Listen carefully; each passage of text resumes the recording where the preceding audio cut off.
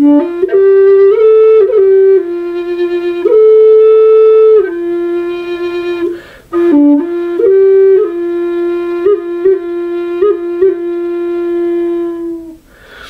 I'm Todd from Southern Cross Flutes, and we've been listening to the D minor grandfather flute, handcrafted from hut Rimu timber and with a totem of Rimu, so both native New Zealand woods.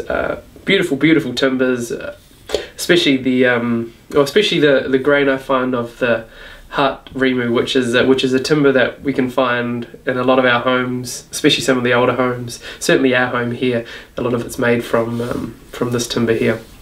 The Rimu is a tree is often found further around the northern parts of New Zealand, whereas Rimu you can certainly find it everywhere.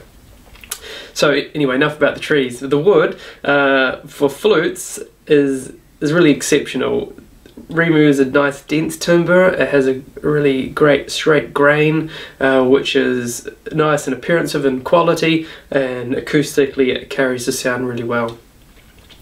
The grandfather flutes in the key of D minor have offset finger holes, and the finger hole spacings have been placed close together without compromising any sound quality or tuning that allows the playing